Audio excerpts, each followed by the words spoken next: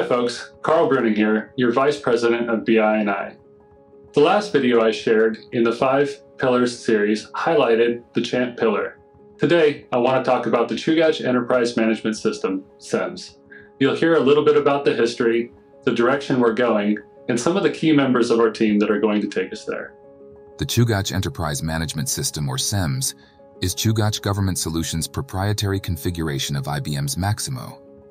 A comprehensive system for managing maintenance activities, inventory, and procurement, it's the IT software system built to digitize and automate many of the core processes outlined in CHAMP.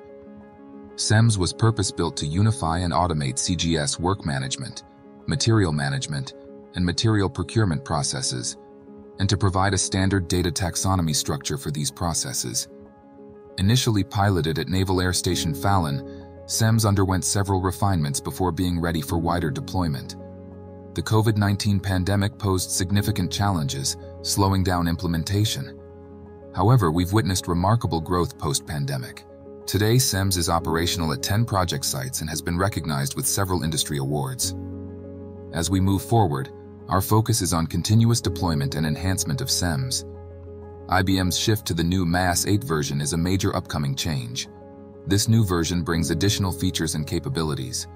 Our plan is to transition to MAS 8 in 2024 and deploy it in 2025. CEMS is set for deployment in all new project awards, with the scope tailored to contractual requirements and customer needs. This strategic commitment to CEMS is a key component in modernizing our core business systems and supporting our growth. For CEMS users, the transition to MAS 8 will bring changes to the interface and features, but the core functions will remain familiar. The transition is crucial to stay up to date with security and compliance, as IBM will phase out support for the current version by 2025. The CEMS working group is at the forefront of these efforts, ensuring a smooth transition and effective operation of CEMS across all sites. Let's meet a few of the team. Hey Carl, this is David. How are you doing today? Doing good. Carl, I'm the product manager for CEMS for Chugach, and in this role, I am responsible for overseeing the day-to-day operations of it, making sure that the product manager and the project managers are in sync with each other. We also do long-range and short-range road mapping.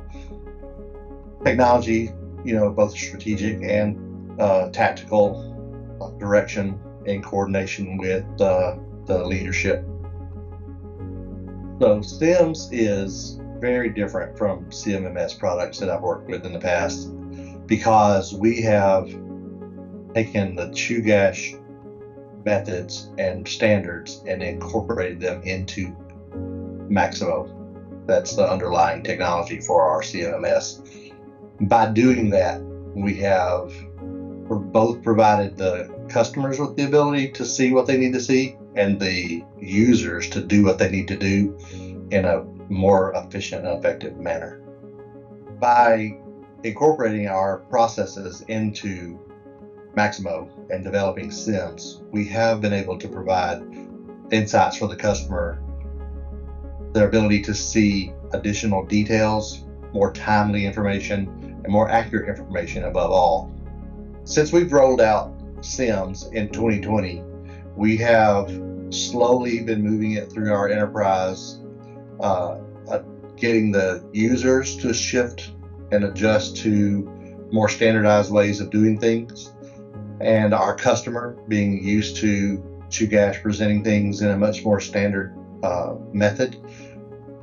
Our next growth direction for that is not only improving those processes, making them tighter, but also leveraging the technology to make it less redundant on the users while providing even more insight into the data. The more data we collect as we mature our product, the better insight we can give not only the decision makers within Chugach, but also our customers added value, added benefits that come as a natural evolution of the system maturing. So we plan over the next few years to increase the automation in the system and to increase the depth of the data in the system so we can provide the decision makers better data to make those decisions with. We have a big year planned for CEMS in 2024 as far as the roadmap is concerned. We are going to leverage the latest technology, which is a completely different underlying architecture for Maximo, and we will be rolling that out throughout the year 2024 so that we can stay on the cutting edge with our technology and with our processes. The newest version or the latest technology for Maximo is called MAS, and we'll be on MAS version 8.11 by the time we go live. So it used to be called Maximo, now it's called MAS, which is Maximo Manage, where they're breaking the system down into components where we can manage different parts of the system, predictive nature of it, the preventative nature of it, the data analytics through IBM's IoT Watson technology. So we have working with us with CEMS a kind of a dynamic group. With the immediate product support is the product team itself. Corey and Miles and myself, those are the immediate support team. We have project managers. We have a great group of peers. They're called. We have them collectively as the CEMS working group.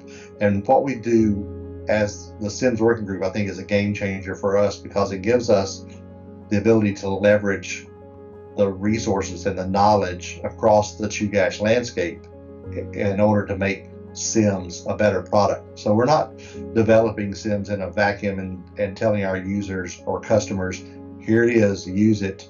What we do is we bring ideas to the table, we discuss them, we vet them, and then we include them in the roadmap as we move forward. Hey Tracy, thanks for connecting with us today to talk about CEMS. How are you? I'm doing well. Thank you for asking. Thanks for the invite too.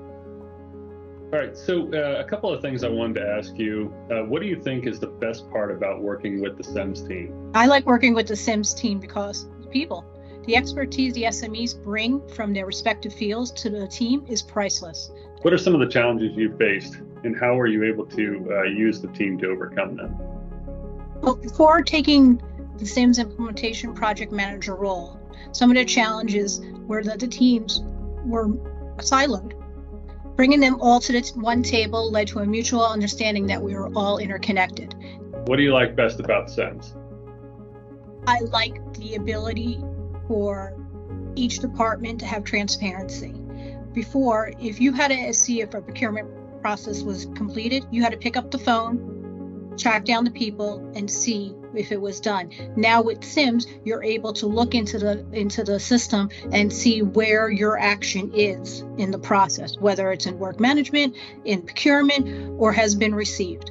One-step process. What I like best about how the CEMS teams are organized is that we took the best of each area, and also those willing to try something new, meaning CEMS, Maximo, and this idea that we had to incorporate CHAMP to make a flawless system that has helped the sites tremendously in productivity and efficiency.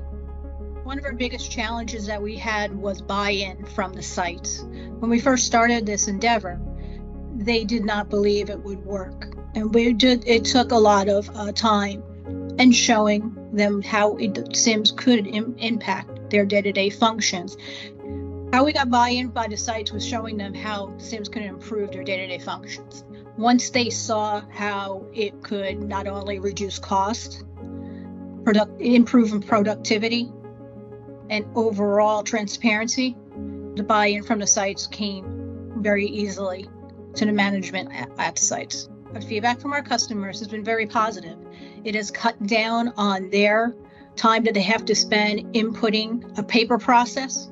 It has cut down on time that they have to track down people to see where their particular order or if something has been received in the process. They can now just look into CEMS, and they've empowered themselves in order to be able to find out what they need for their jobs.